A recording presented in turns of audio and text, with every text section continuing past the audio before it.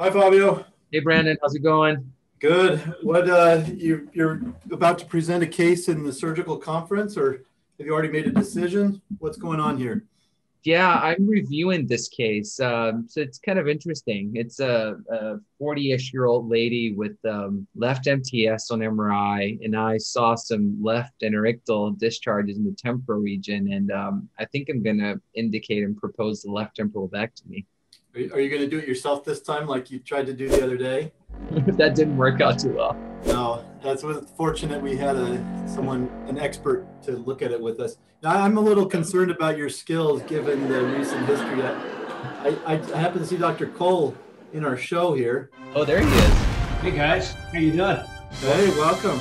Welcome, Dr. Cole. Nice to see you.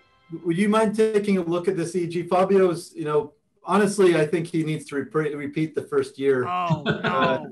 Do you want to drive, Dr. Cole? I can give you driving privileges. Can I do that? Yep. I'll get in shotgun.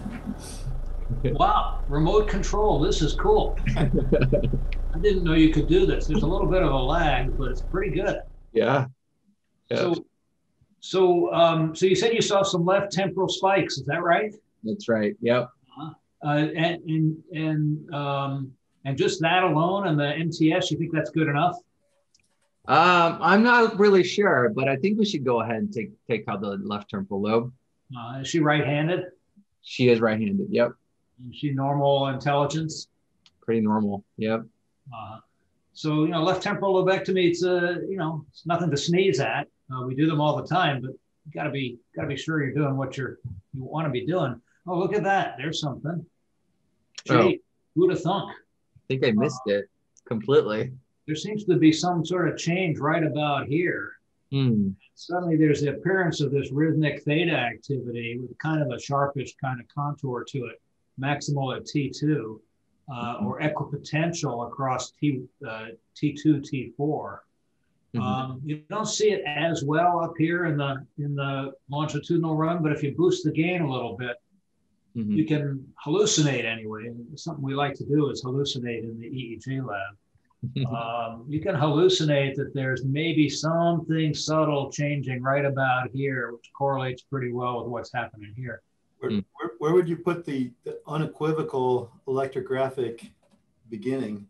Yeah, so that's a great question, Brandon. And I would put it right where my cursor is, right here. And I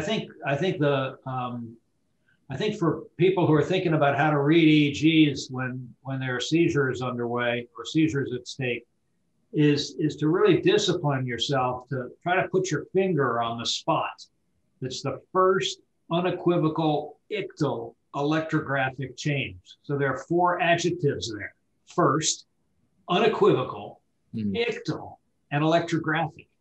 And you got to meet all four of those criteria, hopefully at the same place. And if you can force yourself to put your finger there, you're usually going to get it right. Sometimes the way you end up doing it practically is you find, okay, so here there seems to be something happening. You work your way backwards and say, where's the first time that I see something different? So you go on a little further and see how this thing develops, and now it's unequivocally a seizure. It's a lot of muscle artifact, but that doesn't prevent you from seeing what's happening here. That there's rhythmic, sharper, high amplitude activity emerging, and it's evolving. And that's the second point, or the next point to make, is the evolution is a part of the criteria for calling it a seizure. So seizures typically evolve in amplitude and frequency. So you could say, okay, so they evolve just like we evolve, right? Slowly. Hopefully. But how do they evolve? Do they always get bigger and bigger? Does the amplitude always go up? Do they always get faster and faster? Not necessarily. You can have evolution in either direction with respect to frequency, and probably with respect to amplitude too. And sometimes they evolve bidirectionally. In other words, they get bigger and bigger and faster for a while, and then they get smaller and smaller and slower and slower. And then they may pick up again.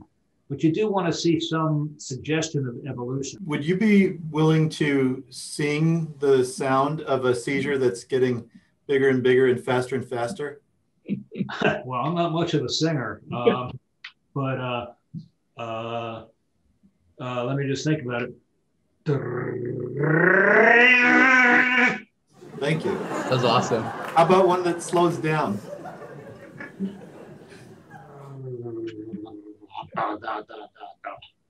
Yeah. Beautiful. Beautiful. All right. So we were going for an Emmy with a TV show here, but we got to go for a Grammy now too for the music. Dr. Cole, I have a question. Can we go back to the first unequivocal electrographic change there? So if it's at T1 and T2, what side is it coming from? If it's T1 and T2? Well, that's a great question, but it's an easy one. So this coronal ring going around from the vertex around to T1 and then across underneath the chin over to T2 and back up to the vertex was developed, as far as I know, in Montreal by the MNI team. The beauty of it is that the phase reversal is either above or below the T1, T2 electrode. Mm-hmm. If it's above, it's on the left. If it's below, it's on the right. Now, what you want to see to back that up, and it's much less sensitive for a couple reasons, is the simultaneous appearance of it in the temporal run here, the longitudinal temporal run. And, unlike you modern guys, I'm a big fan of bipolar electrodes and bipolar recording. I know a lot of people now would rather look at reference. I can't see a darn thing on references myself, but the bipolar is very clear. I know that, it all depends on what you're trained with, and different people get comfortable with different ones. One's not better than the other. It's just personal preference. Kind of interesting is we spent a lot of time talking about this seizure. We've only looked at the first page. Yeah. But you know what? That's all you really need to look at. That's all Fabio looked at, apparently, but he looked at a different page. He only found the left-sided ones. But it's an important point is that 90% of your energy should go into looking at the first 10 or 20 seconds of the seizure. Yeah.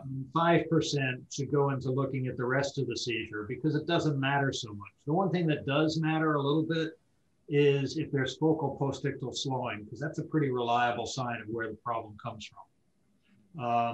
And I know fellows starting out, writing their first reports, they write these long descriptions of the behavioral correlates, and then the patient looked to the left, and then he coughed and sputtered, and then he grunted, and then the nurse came in, and then the left leg twitched, and then his eyebrows went up. And by now you're 3 minutes into this. Who cares? It doesn't matter. It has nothing to do with what we're trying to accomplish. Right. Good point. But in case there is something interesting, what we see is actually just validation that indeed this is a seizure. Indeed, it's clearly on the right, essentially unilateral, and it stops abruptly, as seizures often do. And notice, in comparison to the previous page, notice the evolution. So it got faster and bigger a little bit, but then it slows down and gets really big in this case, and it's at about 2 hertz, and then it stops. And I mentioned the word postictal slowing before, so here's a whole bunch of it, mainly on the right side, although there's also abnormality on the left, and some of this may be movement, so we have to be a little careful. Now there's one of those spikes that you wanted to take out, Fabio. How are you feeling about that today? Not too well. I think actually I was looking at it while you were talking, Dr. Cole. I think I saw a left-sided seizure. And just getting to your point of how we can help this patient. If they're bilateral temporal independent seizures, we probably can't do anything, right? We can just do medication, right? And there's nothing else we can do. Well, that's a little nihilistic. There are some things we can do. How well they work is a subject for discussion.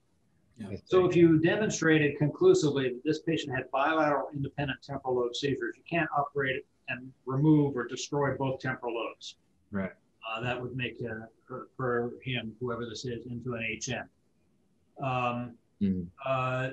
But what could you do? Well, you could take out one of the temporal lobes, and you could use a stimulator on the other side. You could stimulate both sides and see what happens and reserve the removal of one side for the future. And we actually have debates about this. What's the algorithm there? Do you take out one and stimulate the other? Do you take out one, see what happens, and then stimulate the other if it's still causing trouble? Do you stimulate both and hope that that solves the problem, which doesn't seem to happen all that often, at least not 100%. So there are those different options, and I don't think anyone has developed a well codified game plan in that scenario. But I guess in this case, we've only had 2 seizures so far, if we're counting right. So Yeah. I think we recommend continuing to monitor and at least get 4 to 6, which are magical numbers, of seizures before we decide. Right. What do you think? That sounds good. There's certainly no harm in that. And you might wonder where this 4 to 6 idea comes from. And Bob Fisher taught me a long time ago where it comes from. It comes from the basics of if you flip a coin multiple times, how many times do you have to flip it before you conclude that it's a coin with 2 heads? And if you think about it statistically, if you flip it once and it comes up heads, the next time you flip it, it's got a 50-50 chance of coming up heads again. And the same thing the next time, the next time, the next time. What's the chance that all 5 times it will come up heads? Well, actually, when you do the math, that's about, that's less than 5%. So when you think about statistical distributions, that's sort of where we start to say, okay, this is, more than 1 or 2 standard deviations of unlikelihood. So that's where the 5 figure comes from. Thanks for coming. I think you helped this patient out by protecting him from Fabio. All right. Thank you, Dr. Cole. Well, that was fun. We should do this again. Yeah. Always invited.